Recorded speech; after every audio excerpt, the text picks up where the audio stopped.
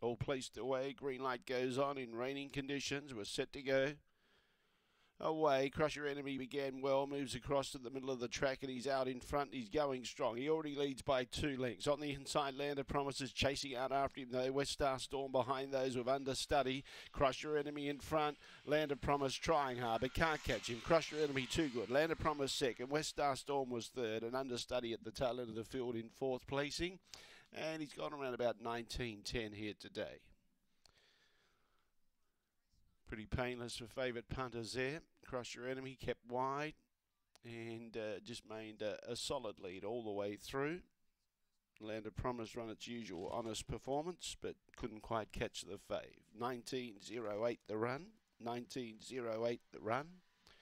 8.14 and 6. 8.146 the judges' numbers.